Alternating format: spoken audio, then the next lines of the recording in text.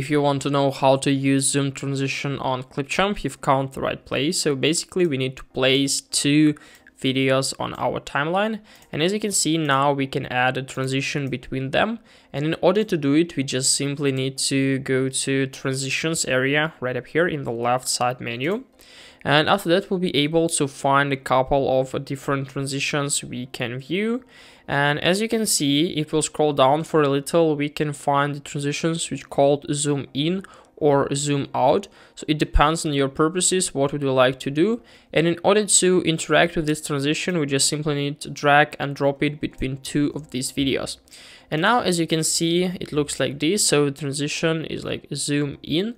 And in order to interact with, for example, duration, we need to click on our video right up here on the icon with transition. Click on transition in the right side menu, and here we can change transitions, and if we'll go to zoom in we can find the duration setting, so we can change it, we can increase the duration, and now it looks like this. So as you can see, we can easily add a zoom in transition or zoom out transition, and we can also manage duration using this parameter right up here. So this is a way of how can we add zoom transition on ClipChamp. Hope this video helped you out. Please leave a like, comment, subscribe. I wish you a very good day. Goodbye.